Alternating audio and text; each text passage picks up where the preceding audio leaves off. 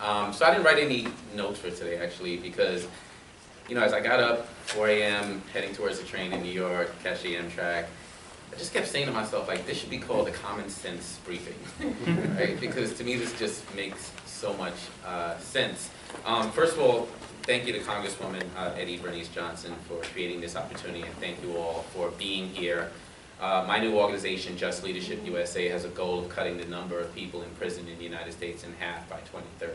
And so any opportunity I get to talk about what we call alternative to incarceration, although I even think that that terminology ties us into the idea that prison is the first option, and then perhaps we should find an alternative as opposed to changing the whole paradigm, which is where I hope we end up shortly here in the United States. But any opportunity I get to promote things like this, I'm here because why? Because I've seen it work, and because I've seen the damage that prison causes to individuals and families and entire communities. In fact, a big part of my motivation for doing this work after exiting prison, after serving 6 years in New York, was not just my own experience, but actually more so what I witnessed on the inside in terms of how many young men of color in particular, black men, Latino men, who were it not for our harsh drug laws, clearly would have been doing some amazing things for this country, and clearly that human capital is being wasted as a result of all of these laws that we've put in place over the years. So it's good to see that we're having a discussion, particularly here in DC, about the idea of coming up with alternatives for some of these things that we know doesn't work based on all the research. So I want to talk a bit from professional perspective, a bit from personal perspective. I have two sons, one's 24, one's 3.5, Chad and Joshua. And during my time in prison, the 6 years that I served, forget about the federal level where people literally leave the state and end up in many different places around the country. I mean, I was 8 hours from New York City, yet when you're 8 hours away, right, it's an 8-hour bus trip in one direction, 8 hours sitting in the visiting room, and then 8 hours coming back. So it's not really 8 hours, it's 24 hours, and then some. And I felt that it was incumbent upon me, actually, to tell my child's mother and my son that they didn't have to go through that. That was my decision, that it was just too much for them to bear, which further separated me from my older son. And I feel the impact of that today. There's such a difference between my relationship with my older son, Chad, and my younger son, Joshua, and anyone who's connected to me on social media and so on can actually see the difference, because we were almost never able to mend the fissure that was created as a result of me not being in his life. And yet this happens every single day in this country to millions of people based on the numbers that we're talking about.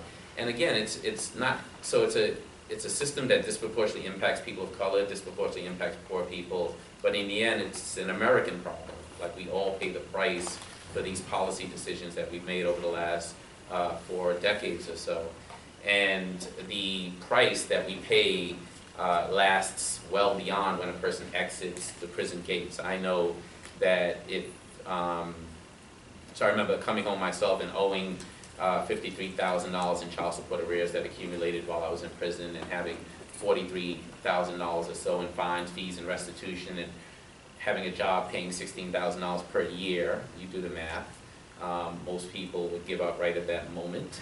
But imagine what situation that also created between myself and the mother of my child, and what assumptions I made about what her role was in, in even creating that situation, whether it was true or not. We have a lot of laws on the books that create automatic bills like child support these days, and yet those things unfortunately don't bring families together. They split families apart. And so when I landed back home, I landed at a law firm called the Legal Action Center in New York, and became a paralegal ultimately, and started talking to thousands of people with criminal records who were exiting the system. And it became clear to me that the narrative that we have about young men of color not playing the role of being parents is just not true. I mean, so many people were calling me who actually were trying their hardest to be good parents, and were coming up against bureaucratic red tape and statutes that got in the way of them being a good parent, and practices and administrative practices and so on. And it just became abundantly clear to me that these people were actually trying everything they could do to be good parents. And then I landed at the Fortune Society, an organization similar to where the organization Liz runs. And there's a family services program there where, again, it was reinforced for me, not just that many of the young men and women who were in that program wanted to try their best to be good parents. We had a family services program that served a couple hundred people each year. But also I had a chance to engage with family members of people who have served time. And just increasingly, you know, I was able to divorce myself from my own sort of anecdotal experience, my personal experience, and realize that, again, across the board for the most part, that people who had served time wanted to reconnect with their families, and people who were the family members of those folks wanted to reconnect with the people who have served time. So here we are having a discussion about the potential for diverging from sentencing guidelines and giving people opportunities for diversion. And we're talking about non-violent drug offenders. When I was at the Fortune Society, to be quite frank, we actually would target people with even more serious crimes. And it worked well. Like, I've seen people with serious crimes be diverted out of the system and land in the community and have their needs met.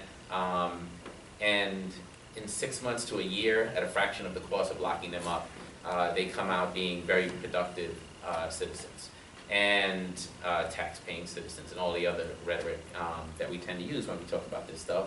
Although in the end, we're really trying to, in my mind, build stronger families, and that's what usually comes out of these alternative incarceration programs. And, you know, Nikichi sort of set the tone in the beginning, but I think it's incumbent for me to say out loud, like, we have been practicing diversion in the United States. Our most successful diversion program in the United States is white skin and wealth, and we've been doing it for a really long time. And so the type of crimes people are charged with that we're talking about diverting them for, we can successfully do it in the community and protect public safety and strengthen families. So I hate to sort of talk to you guys and sound as if I'm talking about this stuff as if it's hugely common sense and easy to do. I get that it's not easy to do. I get that it's going to take a while for America to sort of turn this mistake around. But at the same time, I had a hard time thinking about writing a presentation here that included a ton of data and research and evidence, because this is the low-hanging fruit. And this is something that we should be doing to set the pace for the longer-term goals of undoing this system of mass incarceration that we've created in the United States. Thanks for the opportunity.